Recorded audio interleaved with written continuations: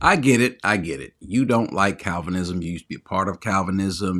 Maybe your church was, and you left it, and you feel invigorated. It was the best thing that ever happened to you. Fine. That part is okay. I'm not a Calvinist.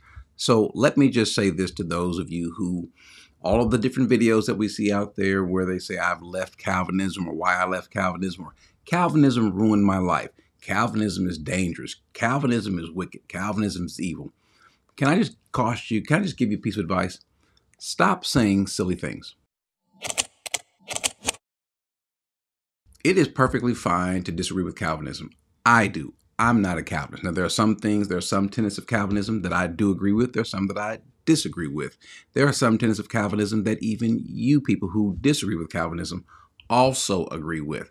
The issue is, though, how you caricature Calvinism might be, you know what, maybe for some people it might even be sinful. To say that Calvinism is wicked, to say that it's evil, that must mean it necessarily means that you don't either understand Calvinism or understand the Bible. Again, I don't agree with everything about all the tenets of Calvinism. I don't agree with all 5 points of TULIP. Do they have some merit? Sure, on some of the things. And are they at least using scripture to back up their points? Yes, they are. Are you using scripture to back up your point? Hopefully, are you using scripture to say that it is evil, wicked, that it ruins your life? No, you're not. All we're saying is that for anyone who wants to be a believer in Christ, remember, that's the point. If you want to be a believer in Christ, what do you have to do? Place your faith in Christ. That is genuine faith. And non-Calvinists and Calvinists alike all agree that that's required. What Calvinism seeks to do is to explain how this process happened. In other words, not what you did, what we did, but what God did. Now, whether they get it right or wrong, it doesn't have that much of a bearing on you placing your faith in Christ as far as you're concerned. Why do I say that?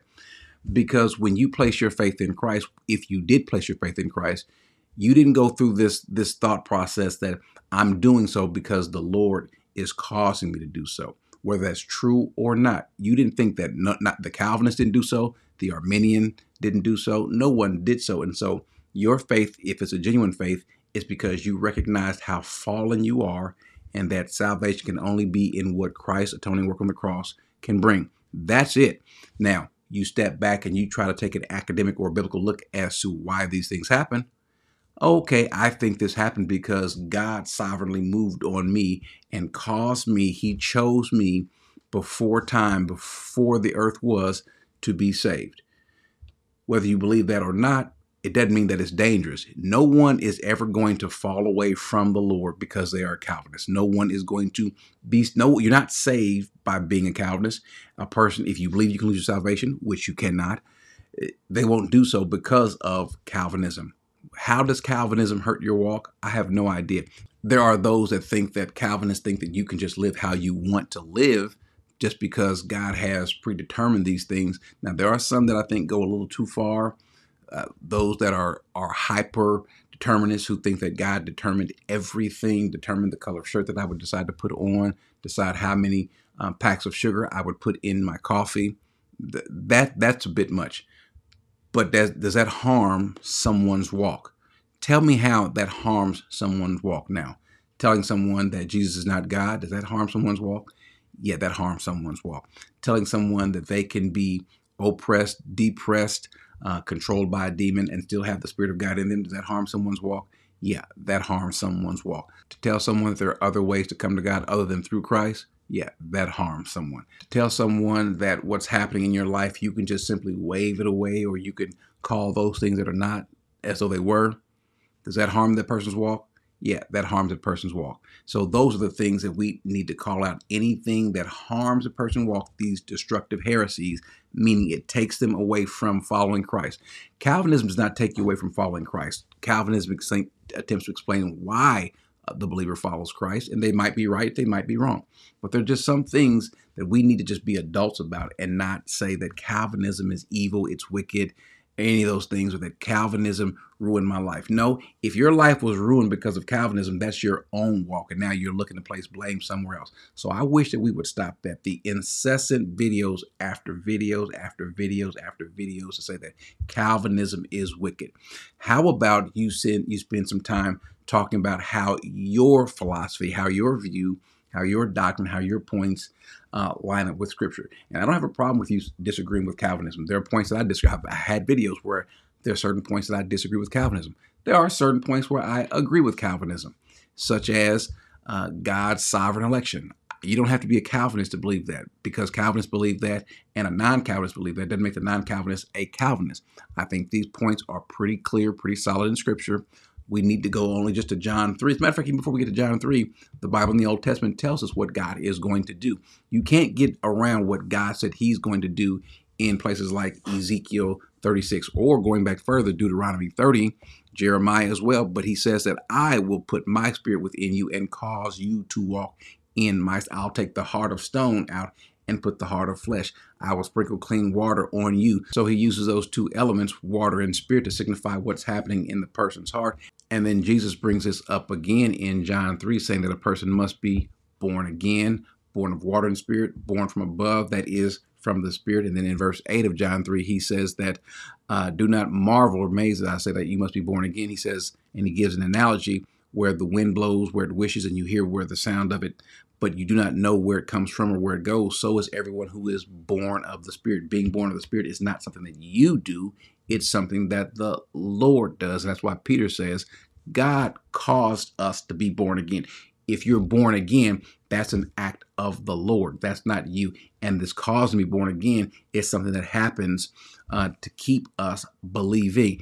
And we know it's not just Israel, because Jesus says in John 1 that he used the word hasoi, which is to say that all the people, whoever it happens to be that is born, that person, and by the way, that's all inclusive of Jews and Gentiles, that person is born not of blood, not of flesh, not of the will of man, so not of your genealogy, not of your own decision, not of the will of man, but you are born. And so notice what he says in John 12. But as many, that word haso that I just mentioned, as received him, those that received him, he gave the right to become children of God, even to those who believe. And he uses this word pistasusin, which is those that are believing, which must necessarily happen.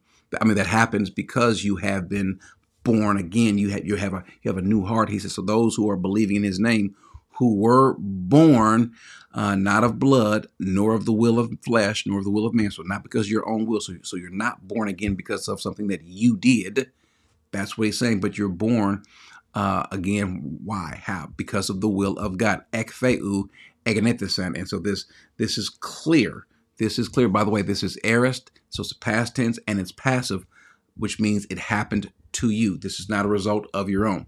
Does that make me a Calvinist? No, it does not, because I stand with it, because I believe what that Ephesians 1 is telling me, that God has chosen us to be in him. He says, just as he chose us to be in him before the foundation of the world. Just I would think, just basic, not just Greek, but also English, where we have a direct object and an indirect object. Look what it says, that even though he exalaxata, which is he has chosen us, this is a aorist middle indicative. So it was done for the benefit of God. God does this to us for his benefit. And look what he says, us. The us is in the accusative, and the in him is in the dative. So therefore we have a direct object and the indirect object. Who is the direct object? Well, the direct object is he chose us, the direct object. And then the indirect object is in him, to be in him. So he chose us in him, the indirect object. And so just grammatically speaking, it's clear that the choosing of us to be in him or in him, that happened when, as he says, pra katabales, before the foundation of the world. So you mean I have to be a non-Calvinist to reject that? Or a Calvinist can only accept that? No, I accept that as well. I think it's pretty clear. Now, do I believe everything that Calvinists believe? No. One of the things I disagree with is limited atonement. I think that atonement piggybacks off of what the Old Testament atonement looks like, the Old Covenant atonement looks like, and that means that atonement was made available, propitiation was made available for everyone, whether they accepted it or not. It was made available, and then their faith in what was happening, them afflicting themselves and humbling their souls, and then accepting what was done, caused them to be in right standing with the Lord. And then we get to a place like John 1, 1 John 2:2, where he says, and Matter of fact, let's start in verse 1. My little children, I'm writing these things to you so that you may not sin. And if anyone sins, we have an advocate with the Father, Jesus Christ, and he himself is the propitiation. This word, halasmos, the same word that's used of the atonement in the Old Testament. He is the propitiation of our sins. Who sinned? Those of us that believe, those of us that are saved. And so he says not just our sins only. Well, who's the our sins? Us believers, but also for those of the whole world. And this whole world is important. Halu to Cosmo, which means all of the world, the whole of the world, not just ours that are saved, us that are saved, but also those of the world. The problem is the world won't accept this. And so that's one of the main reasons why I reject limited atonement. And then also the general Calvinist view of total depravity. I can reject those things and still not believe that Calvinism is not evil, wicked, that it can ruin someone's life, that it's from a pit of hell. No, because there's some things that Arminians believe that I do certainly believe that go against Scripture. There are those that are the hyper grace persuasion that I certainly disagree with. Those that are Arminian, those that are provisionists, and so forth, and then some that are Calvinists. I think the one passage that is clear is John 10, where those will say that we can walk away from our own salvation, we can forfeit it, but it's clear, and the Greek is still the undefeated text. One of these texts, one of these portions, I would say, is the undefeated text in the Bible, this John 10:28, where he says, I gave them eternal life and they will never perish. And he makes a statement, ume apolontai, is the strongest way that Jesus could ever say that it is literally impossible for you to ever perish in the future. That's what a double negation of a subjunctive is. Double negation of a subjunctive is the most emphatic way of negating the possibility of anything happening in the future. So it naturally means that you cannot walk away on your own. You can't be snatched away. You can't start thinking differently. You can't follow anything differently. Jesus already said that his sheep will never, ever, ever follow a strange voice. So if someone is Arminian, well, then I think that is a problem. I have more of a problem with that than the Calvinistic view, because now you're talking about someone's confidence, their faith, the confidence that the writer of Hebrews says that you will have need of your confidence as the day goes forward. You need to know that the Lord is walking with you and in you and moving you, causing you, as Ezekiel says, to walk in his commands. And so now, am I going to make a video, or should anyone else make a video that says that Arminianism is a lie from the pit of hell, it's dangerous, it's destructive? No, I don't think you should do that either. I think both, if anyone does either, you're both just as culpable of this foolishness. Stop with the incessant foolishness of constantly saying that Calvinism is evil, wicked, destructive, that it harmed me. Why I left Calvinism. There's 1,000 videos. I don't know why. Maybe because they weren't thinking in the first place. Are they thinking now? What's to tell us that you are? What's to give us any hope or trust in your thinking process now versus then? But perhaps the person matured and now they see the error of their ways, which is fine.